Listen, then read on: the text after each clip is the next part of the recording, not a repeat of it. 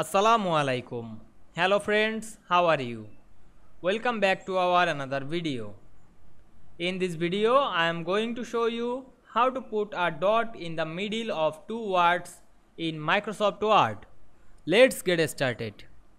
At first we have to open a Word document. Then we want to put a dot in the middle of two words. Firstly write two words. Then click on the middle of these two words, then go to the insert menu and click symbol option, then choose more symbol, then go to the font normal text and subset Latin 1 supplement, then select the middle dot and insert it, then close the window. Now we can see we put a dot in the middle of two words very easily. I hope you enjoyed the video. Please like, comment, share and subscribe my channel. Thanks for watching.